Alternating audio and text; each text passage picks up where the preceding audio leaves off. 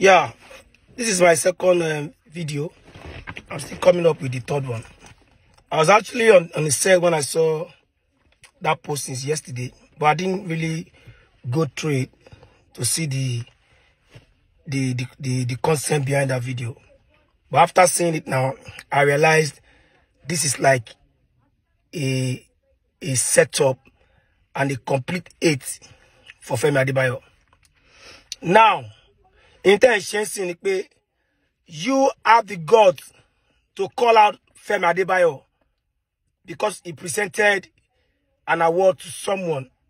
Because I'm very sure he was not aware that something like that could happen. She ain't get me saying.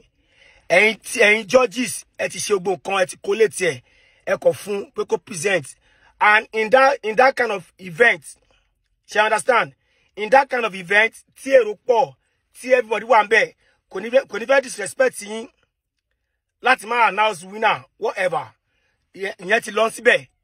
Our industry wa, you now have this guts to call him out. And you're even saying ìwà tó wù nínú film kan ló fi wà jáde nínú real life. Lẹ́yìn tó yẹ pé ẹni náà òun ló ń try láti gbé yín yẹn